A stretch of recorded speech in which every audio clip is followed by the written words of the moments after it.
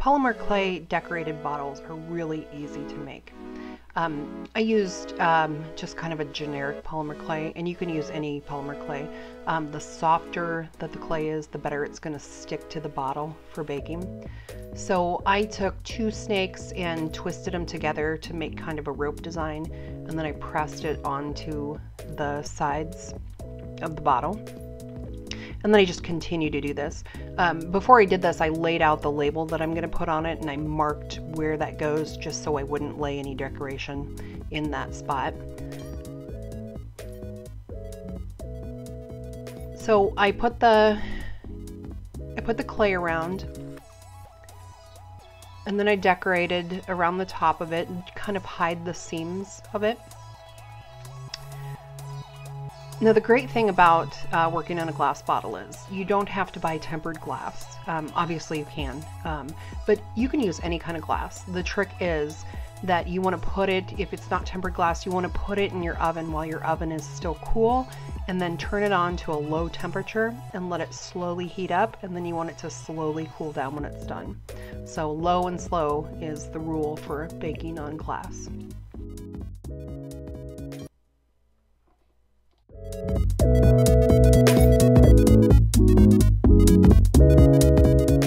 So after I was done decorating, I put this in the oven and I let the clay cook and get hard. And then after it cooled down, I put a layer of Mod Podge on it. And the main purpose for putting this on there is that it helps the paint stick. I used acrylic paints. If you use something else, it might stick, but acrylic paint really does stick well to Mod Podge. I found that I could get away with just 1 coat of that, but obviously you could do 2. So when I put it on there, I was really careful not to leave puddles on it, and this was because too many puddles would take away the detail of the decoration that I put on it. So I mixed up some paint color. I was looking for something that was kind of a dirty white. And you want to have plenty of this paint because you're going to use it throughout the process, and you don't want it to dry out. To give it a little bit of extra time to not dry out, you can take it and put it in your refrigerator someplace cool. You can even put it in your freezer. It will separate a little. You need to stir it well when it's thawing. So I took the paint and I put it all around the bottle. And this is the really scary part, because when you put this first layer down, it looks awful and kind of scary. Like, what did I do? I put so much effort into it and now it's just, you know. But keep going, a couple more layers and this thing is going to look great. So again, you're not going for super great coverage at this point. You're just going for, you know, as smooth as you can get it, long brush strokes where you can do long brush strokes. And then obviously go back and around the detail and try to clean up any puddles of paint. We don't want to lose the detail that we've got. You don't want it filling in with paint as it dries. So I baked it in the oven for a little bit. After you let it dry, I put it in the oven, and this is because I wanted the paint to really cure onto it. So I put it in a low oven right around 220 degrees for 20 minutes. Then when it got out, I let it cool down and I put another coat of paint on it. And same way this time, making sure that I didn't get too much in all of the different areas. Now, acrylic paint can be difficult to work with. If it's not fully cured and you start putting paint on top of it, it actually moistens the paint underneath it, and then you can start wiping off that underlayer, and that can get a little frustrating. If that happens, just let it dry, put it back in the oven to cure, and then have another go at it. So once I was done here, like I said, it doesn't look great at this point. We're on coat number 2, and because this is white, white is pretty transparent, so it can frequently, you know, take several coats to really be opaque. So this is the 3rd coat that I'm doing here. And you can see it still has lots of leak through there. And for this type of thing, it wouldn't matter too much. You could leave that through there because this is supposed to look, you know, like an older piece, antique-like. So a little bit of bleed through is not going to matter. You don't have to be perfect. So, but you can see the difference here that 3rd coat makes. It really really looks way different than that first coat of primer that I put on in the beginning. So same thing here, finish painting, I'm going to let it dry to the touch and then put it in the oven for 20 minutes. Then I came back with some brown, and this is going to be really scary to start with. You can add water to thin out your paint, but when you do that with acrylic paint, it dries really fast. So you have to be, you know, quick at taking it off. And since this paint is kind of a it's kind of a matte, well, it is a matte finish, the brown paint is going to stick to it quick. So I put some around and I rubbed it around with the paper towel a little bit, try to get some of the excess off so I don't have to go back too many times to cover up over that. But there is no such thing as mixing. So I can't put brown on and then come back with another color and mix it in. Acrylic paint sits on top of acrylic paint. There's not really any blending that you can do with it.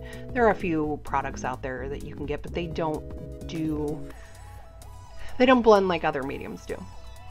So after I got the brown on there, I mean, obviously it was a pretty stark brown. I went back to that original color that I kept on hand, and I started touching up where I thought there was too much brown, and you can see it's rather see-through there, so you can still see the brown underneath it. It gives the appearance of the work that we did on the brown.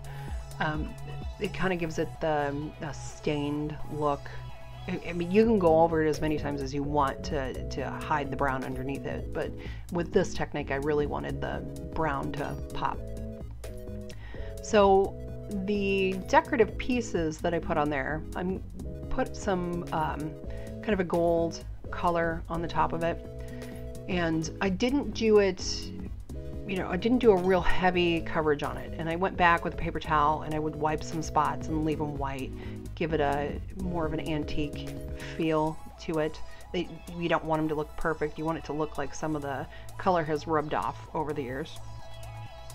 So I went through this several times. You know, I lifted the bottle up and down, make sure I got underneath it and to the sides, trying to be careful not to get it on the bottle itself, which if I did, not a big deal. You can come back with that original color and go over it one more time. Now I was doing a very thin coat of this, so it's gonna dry really quickly. And because of the fact that I wasn't layering another coat of paint on this, you don't need to pop this guy into the oven anymore. I mean, once you're done with this, you're good to go. So I'm just making sure that I filled in all of the little gaps, nothing obvious. I started with a gray colored clay. So, you know, if a little bit of gray is showing through, it's not a big deal. Had I started with red or something, that would have been a different story. It would have taken a lot more coverage to get that. So I came back with a little bit of white, anything that, or the white color, anything that looked a little too off, I just touched it up. Acrylic paint changes color as it dries. It gets a little bit darker or a little bit more translucent, a little shinier depending on what kind of paint you use. So as it dries, you're gonna see where you need to go back and fix it. So now I've got the label here, and I tested out on a piece of scrap paper the edges, because I don't want the edges to be a stark white. It's gonna really ruin that antique look that I'm going for. So after I trimmed it, I went ahead and tried to disguise the edges of it. I put a little bit of brown paint in some water, really watered it down, and using a paintbrush, it just seemed to wipe the ink right off of the print. So I just put a little bit onto my parchment paper and I rubbed the edges through it. And if the water seemed like it wasn't quite dark enough, I just dipped a little bit more of the brown paint into it. So to affix the label, I just put a little bit of Mod Podge on the back of the label and I put it on there. And the nice thing is you can still move it around a little bit once it's on there. And then I took a little bit of the watered down brown paint again, and I just added it around the edges to make it look a little bit more worn. And then any spot that I thought needed a little bit more of the dark color, I just used my finger and rubbed it in. Didn't want to get another paintbrush out and wash it at this point. So I just used my finger. As you can see, my fingers got plenty dirty or making this anyway, so what's a little more paint? So just about finished there. So the last detail that I wanted to do was I wanted to add kind of a, I don't know, a seal on the top of the bottle, on the top of the cork. So I looked around my house until I found something that seemed to have a seal. And of course, this little guy from my kids' video game had one on it. So I just stamped it, baked it, painted it red. You can find more of this tutorial along with other bottles to make over at mamageek.com.